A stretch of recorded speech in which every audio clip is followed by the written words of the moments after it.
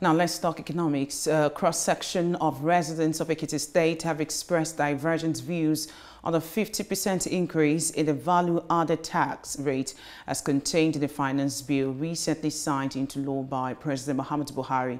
Some of the opinions that increment would help government fulfill more electoral promises.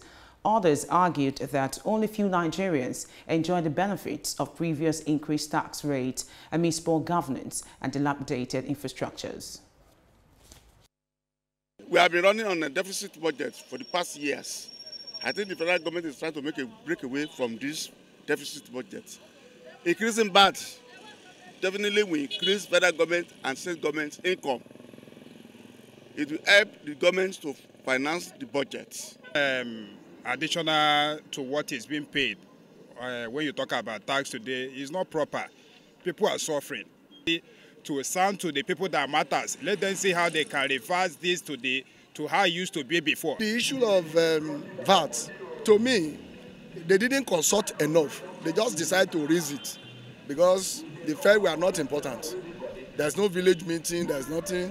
They just felt they should increase it. It's not good. For the common masses, it's not good.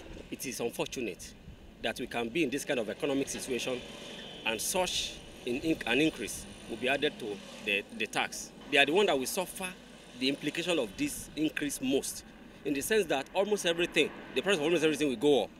And an average man on the street, the implication will come back to an average man on the street, and they will feel the impact to an extent that it will just be like flogging a dead dog.